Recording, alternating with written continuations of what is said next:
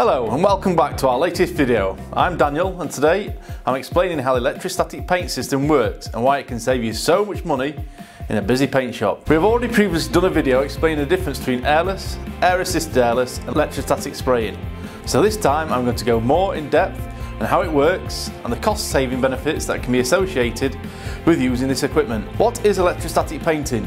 Put simply, it's a method of applying a coating to a substrate that uses positive and negative electrons so that the paint is attracted to the substrate and causes a lot less overspray than traditional spray painting. So how do you get the paint to become electrostatically charged?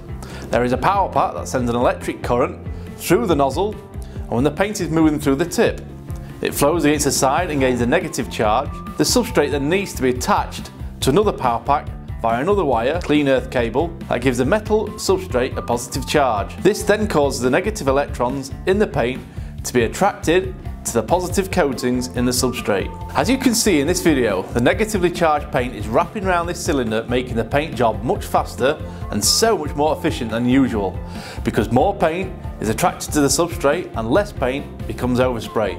The overall paint usage is a lot less, and so in turn the paint costs shrink dramatically. Although this system requires an upfront investment, the return on investment can be huge.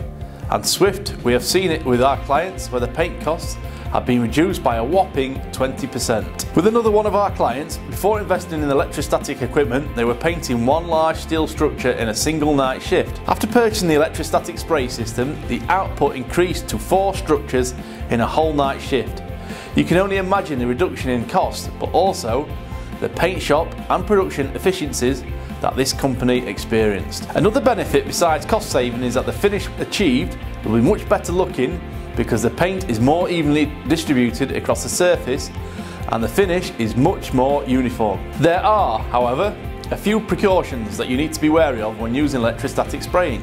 One of the most common issues is for the paint to spray back and be attracted to the painter, the closest earth contact, and not the required substrate. To solve this issue, we recommend wearing gloves with a metal strip on the palm to ground the painter and eliminate sprayback.